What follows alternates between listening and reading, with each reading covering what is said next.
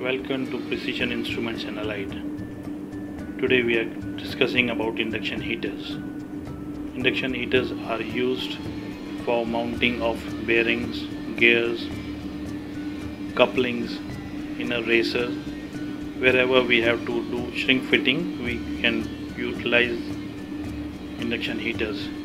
As you can see, the induction heater has been put up. There are bearings loaded on the coil and the temperature is rising slowly.